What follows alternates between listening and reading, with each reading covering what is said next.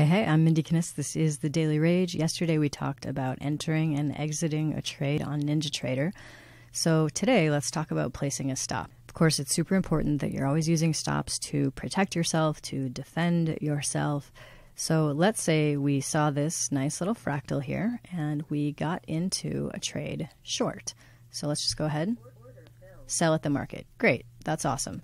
Shoot, we forgot to put in a stop. Here's how I would do this. Now, there's a lot of different ways that you could do this. This is, to me, one of the easiest things. I would just place my crosshairs, and if you don't like those crosshairs, you can turn them off. There you go. No crosshairs. I just like it so I can see exactly where we're at in price and time. So all I would do, I would decide where I wanted to place my stop. Let's just keep it tight right at the top of this fractal candle. I would right click. I would buy a stop market. Now, because we're short, we're buying to cover. So that would be my stop right here. That is good to go. And this one, I can click it and drag it if I want to. Let's say I wanted to drag it down into the profit.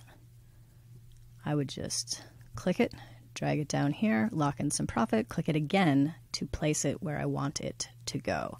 So now you can see over here we've locked in $2.50 based on this dome over here, and hopefully that would continue to go in our direction. So that is how to place a stop after the fact when you're already in a trade.